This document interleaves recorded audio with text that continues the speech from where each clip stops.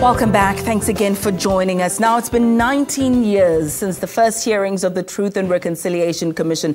The commission was set up by former President Nelson Mandela to help deal with the atrocities that happened under apartheid. To reflect on its establishment and accomplishments, we are now joined by Professor Leon Wessels, who was a commissioner in the TRC. Prof, a very good morning to you. Thank you so much for joining us.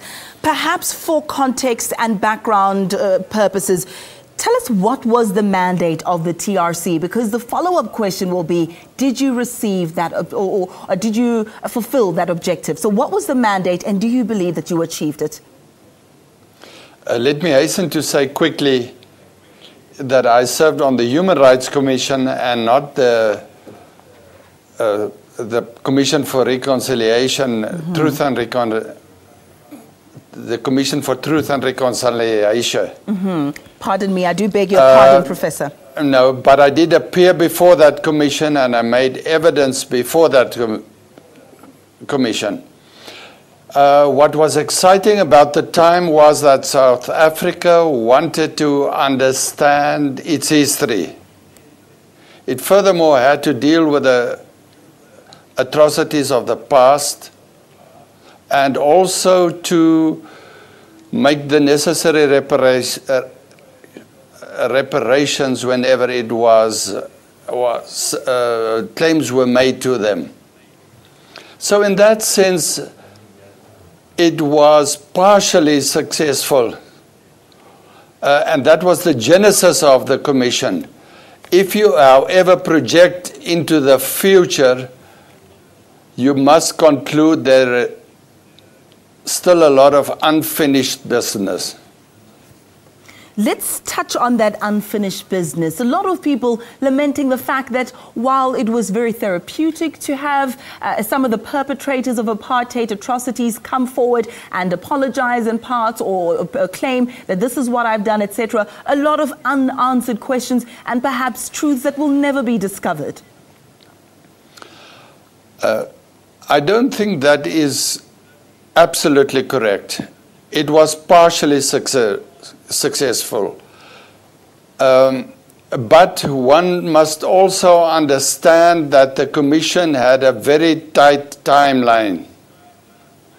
Dealing with its mandate within the time frames was almost impossible. So the question is, how did we deal with the report and the events that followed on the Truth and Reconciliation Commission? That is the challenge that we are facing right now as we project ourselves into the next 19 years.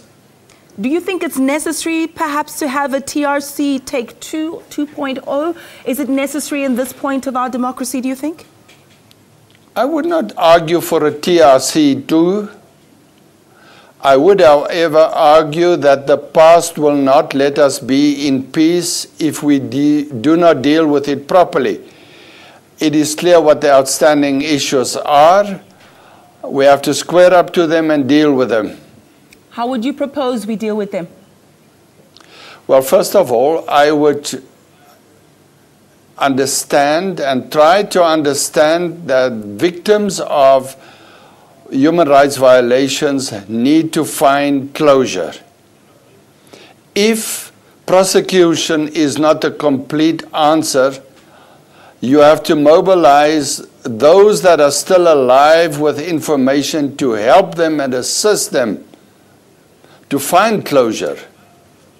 Secondly, there were expectations of reparations.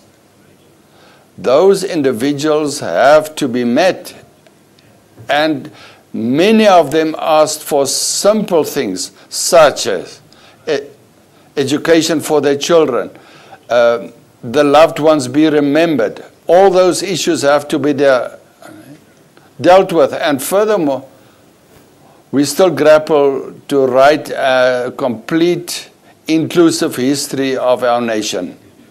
Prof, as briefly as possible, is there anything worth celebrating 19 years after the TRC?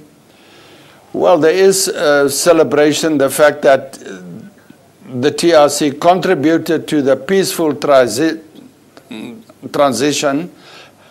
However, we have to square up to the challenges we are facing now. And many of them have their genesis in the past.